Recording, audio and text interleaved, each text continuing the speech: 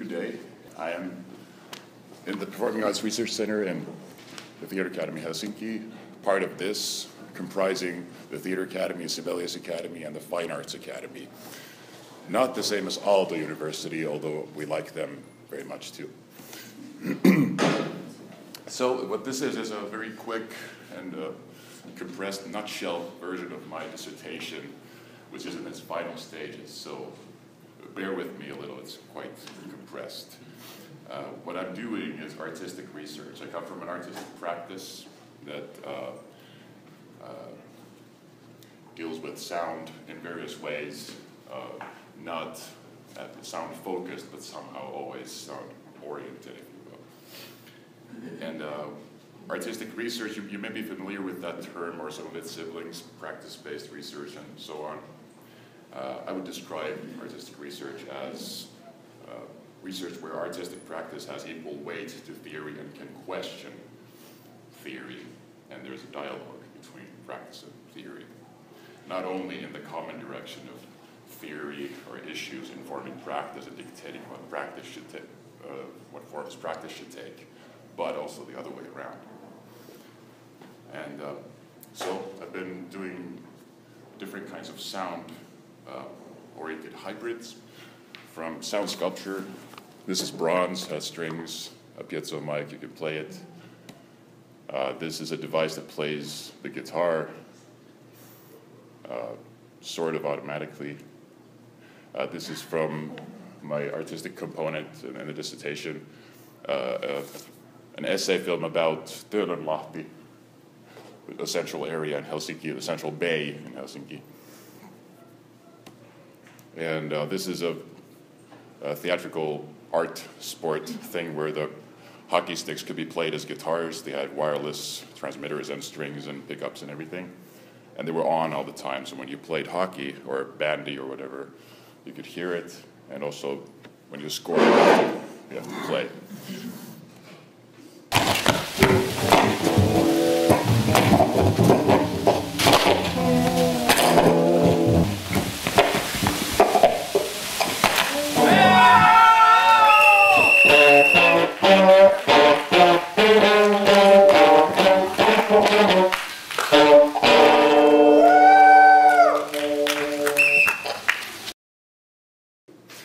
Yeah, so what those are, in my opinion, are hybridities.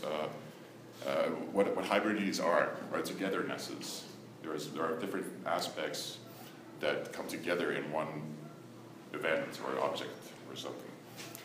And in trying to form a theoretical language to understand these hybridities better, I found that the concept of music is an obstacle.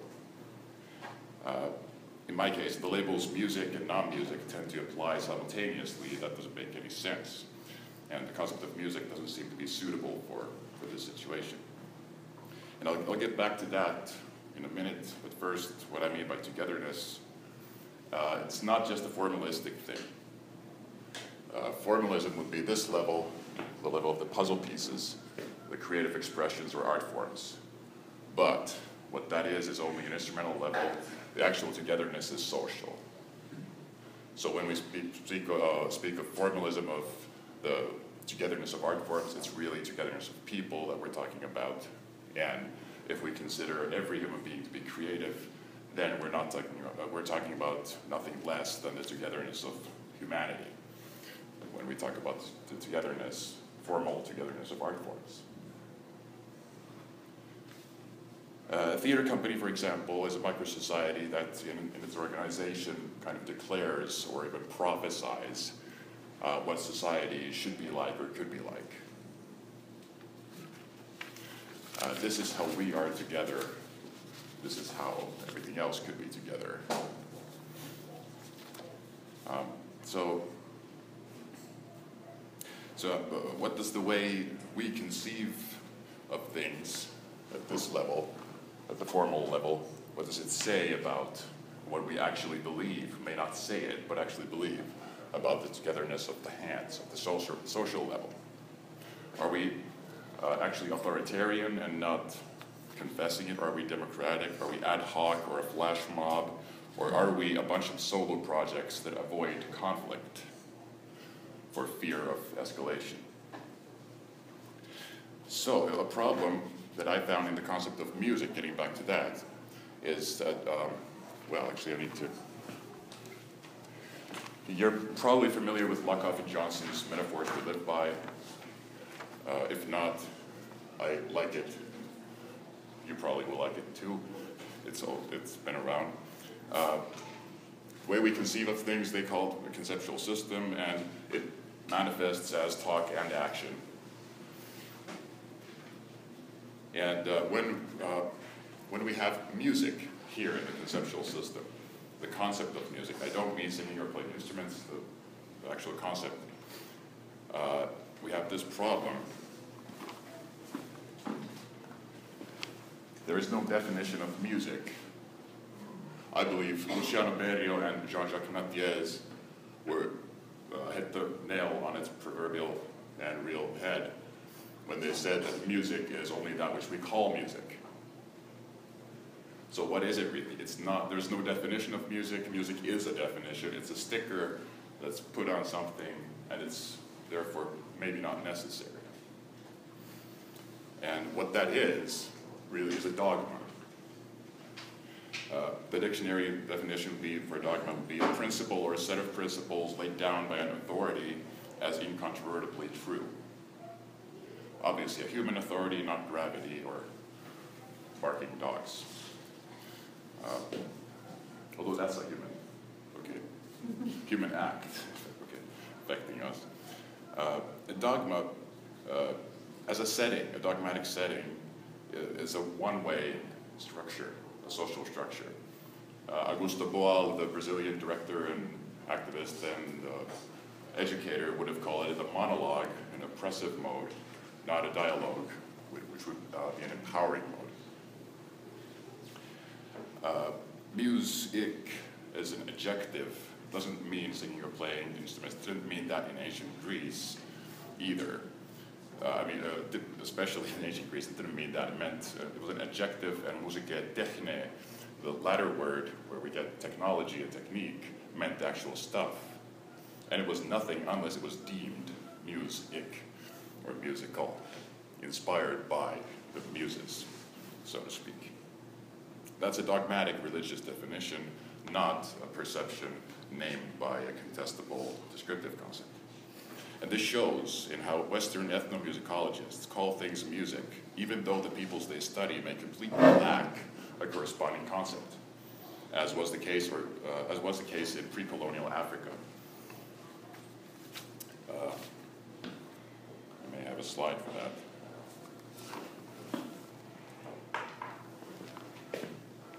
No, I didn't. Anyway, this Kenneth Gorley, 1994, wrote about this very rare ethnomusicological article. What that is, when you land in Africa and say, what you call a social event, we call music, and therefore I call it music in my research, says more about the ethnomusicologist than the actual culture studied.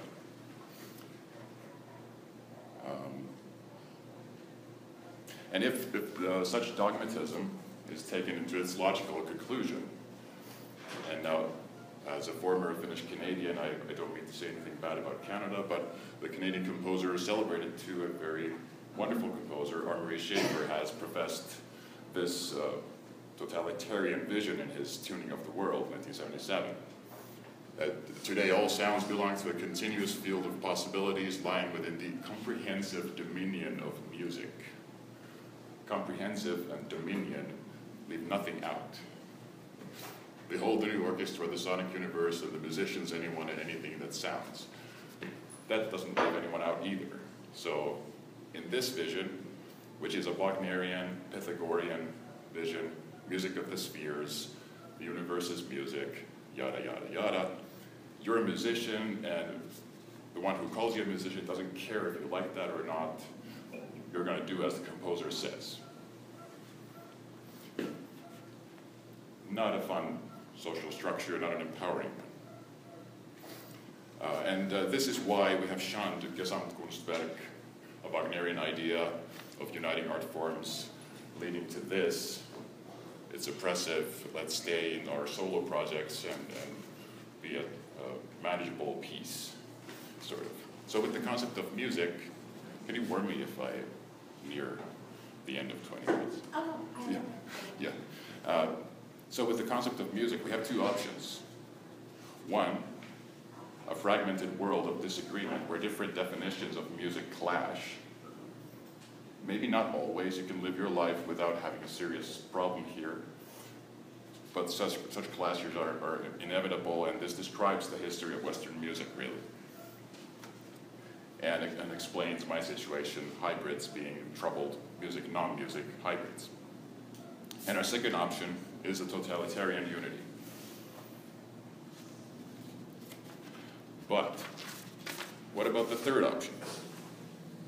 If music is whatever we call music, there is a third option, calling nothing music. What would that be? We haven't done that in thousands of years, probably, depending on where you are. In Finland, maybe a bit later. We didn't write anything before the 19th century, I think. No, 16th, but anyway. A fairly oral culture. But when you, I tried to find a conceptual history of music, a real, what do you call it? Begriffsgeschichte, as the Germans who pioneered conceptual history would call it. And I couldn't find one. They all start with, okay, the dawn of time, people played bone flutes as the beginning of music. That's a bunch of bullshit. They didn't call it that. They called it or something. And the word concept music came along when they decided to worship muses and idealize women and oppress women at the same time with the help of these idealized feminine goddess figures. So when did that happen? Sometime during archaic or ancient Greece, I'm not sure. And there may be earlier precedents in, I don't know, Babylon, Hurrian cultures and so on, but I'm not an anthropologist, I don't know. But anyway, with my limited understanding, I could tell that there's the option Kenneth A. Gourlay mentioned, pre-colonial African languages.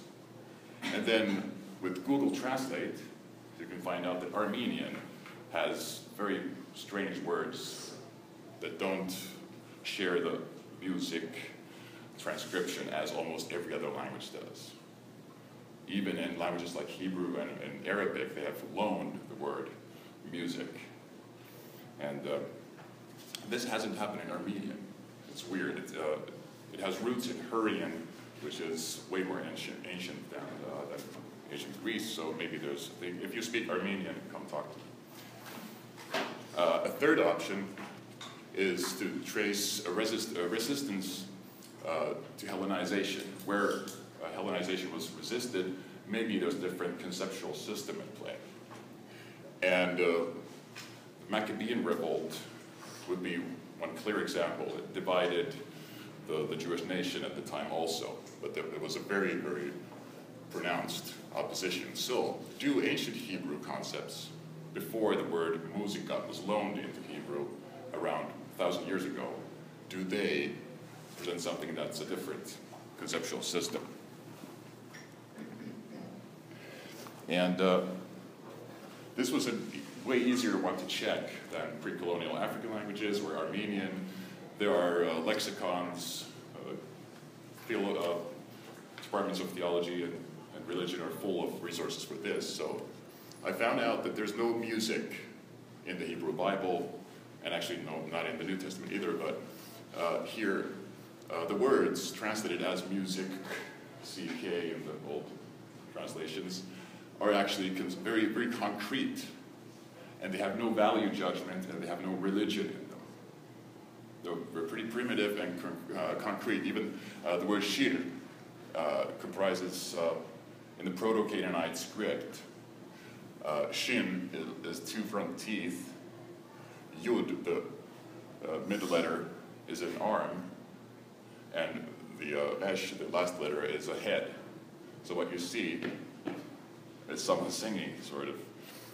I'm just imagining that no Hebrew scholar has said that. So. And these concepts are are very metaphoric. Zemar, I think that might be Aramaic, has cognates because of the root system in Semitic languages, Hebrew, Aramaic, Arabic, and others. You find a conceptual cloud, if you will. So, wow, still 5 minutes. I'm amazed. I can breathe a little. Yeah, Zemar is both singing and playing stringed instruments, apparently. The way it's used tells you that. And it's also, a similar verb is to prune a vine, for instance. And as a noun, there's a kind of gazelle, probably, they're guessing. And if you've seen a deer or a gazelle jump, there's a plucking motion, it almost plucks the ground. And then you may pluck an instrument, you may kind of pluck when you prune. So it's a very primitive, movement descriptive word. It has no religious content, and also shir is used, whether it's a god of another nation or Israel, or a bird, or a mocking song, or whatever, it's still a shir. So these are very pragmatic concepts. And this is what clashed, I believe, with Antiochus IV in the Hanukkah story, the Maccabean revolt. There's no music in this. You cannot put an emperor as a god if you look at him pragmatically, like you're a guy. We're not going to worship you, right? And then this clashed with a mentality like this. I mean, the Hellenist abstraction, idealization clashed with this very concrete and metaphoric conceptual system.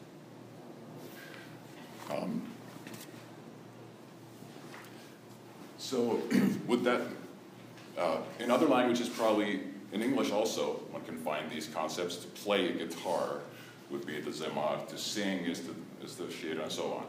They don't have a religious content, but then calling them music would dogmatize the situation. So what would happen if we ditched the dogma?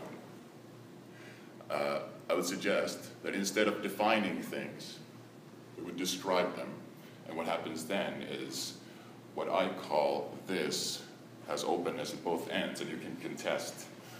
You're not even talking about that, or the way you call that, I call like this. And then what happens is we have a triangulation, which could be called translation also. I call that a laptop, you call it a Mac. We need a translation in between. Or I call that a guitar, you call that depending on your language, and then we need a translator. But it's open and communication happens. And it goes towards a purpose-driven aesthetics. Why are we doing something instead of what we are doing? No, the ontological status of things is not as important as why we are doing what we're doing. And throughout human history,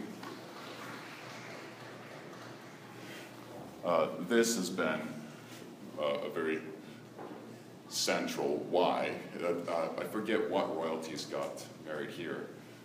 William and Kate, perhaps. I forgot to write it down. I just Googled wedding. But you can see it's the world coming together for a royal wedding. And there's nothing abstract about this. A wedding party or world is doing a wedding, and the many different aspects. Preparations, the performances, the speeches, the rituals, or whatever, are brought together in the singular purpose of the wedding couple. And with a dogmatic conceptual system, that would not compute. It doesn't give a reason. It just is. It's dead. It's static. This is here. It's still.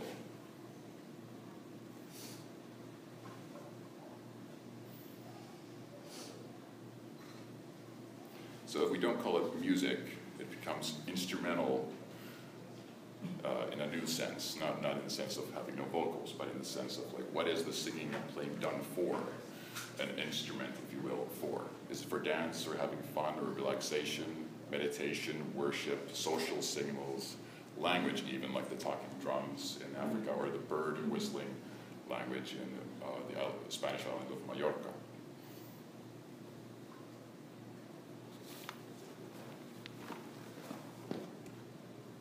Thank you very much.